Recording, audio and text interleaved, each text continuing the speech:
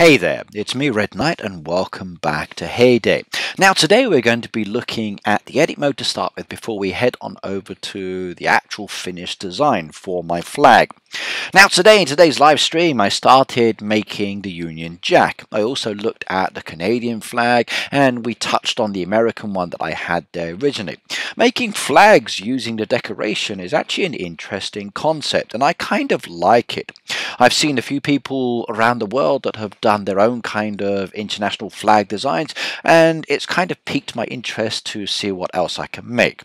Now I've been getting a lot of these actual designs from people who created like pixel art on the internet, and there's one place that I found on Pinterest that actually has a lot of the flags from around the world in pixel art form that allows you to then create a flag on your farm, because literally you're looking at little bits of squares, and that's what I've done here. So if you look at each of these pieces there, like each one of these pieces is literally a square within the pattern design. Now for the ones I've been doing, I've been using crops, I've been using the white rose bushes, the red rose bushes in this case. And what I also decided to do was to use the actual water. Now, at the end of the day, I'm not really sure if I like the water piece there. However, it's definitely much easier having it this way than using crops like my main design. Because with crops, you need to harvest them. So I can't really keep this design as it is in this way all of the time, because once I harvest the crops, it goes back to normal. But design-wise, I'm rather pleased. Now, is it important that I need to have all of the land open, allowing me to have a better design? Well, not really. I've got trees off to the side there, there's trees still within the design itself, and there's an unopened land area there. But at the end of the day, you can still see the pattern that I'm trying to do. If I wanted to, I could place it elsewhere on my farm and have it straight down the center, for example. I've got a lot of space there that could be used to create a flag style design. So think about how you would like to do this. In fact, the link for the different countries' flags is going to be down below in the video description as well for that Pinterest account. Go and check it out, maybe follow it as well if you are a Pinterest user. Have a look for your country's flag and give it a go, and then send me your design if you actually do create one, because I'd like to see what decoration you are going to use. Now, please be aware that any decoration that you do use is going to cost you. So as an example, it could be coins, it could be vouchers, it could be diamonds.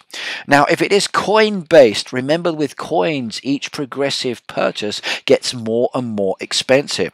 So if I wanted to buy the roses as an example, I'm going to be paying a lot more money for those rose bushes to actually be able to expand more with my designs. If I come down here and have a look at the shop at the moment, you'll see as I slide on down to where the roses are, like I've got 3 white roses there. Let's go place those ones down quickly just to get them out. And you'll see that the next one will cost me 1,140 coins. I buy another one there, that's 1,150. So it doesn't really go up that much in this case, but it's still expensive.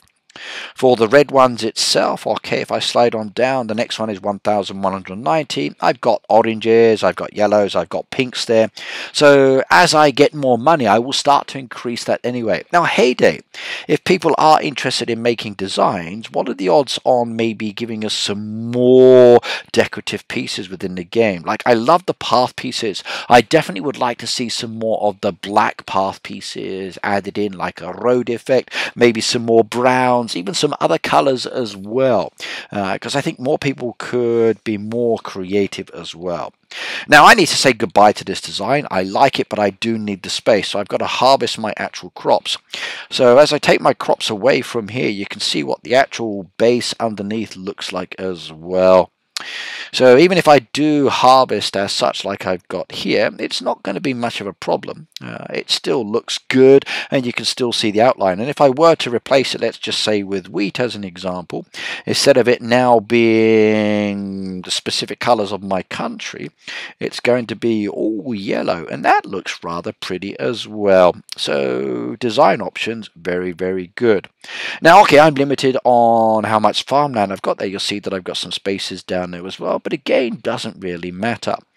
If you wanted to, if you still want to have the basic outline for the flag for your country, okay, it doesn't really matter at the end of the day if you're using different color roses, for example. If you don't have enough money to purchase a lot of pieces, not going to hurt you at the end of the day. Okay, let me know if you actually make a design. Okay, do screenshot it, send it to me as well. Like I said, the link to that Pinterest account is down below in the video description. Go check it out, find your design. If it's something you would like me to create as well down in this area, I will give it a go. But either way, I'm going to say goodbye, goodbye, goodbye. Now, don't forget to subscribe, like, share, and comment on my video. Let me know what you think about the design. Let me know if you'd like something else, and I will see you next time. Take care, have fun, and I love the Union Jack. Yeah.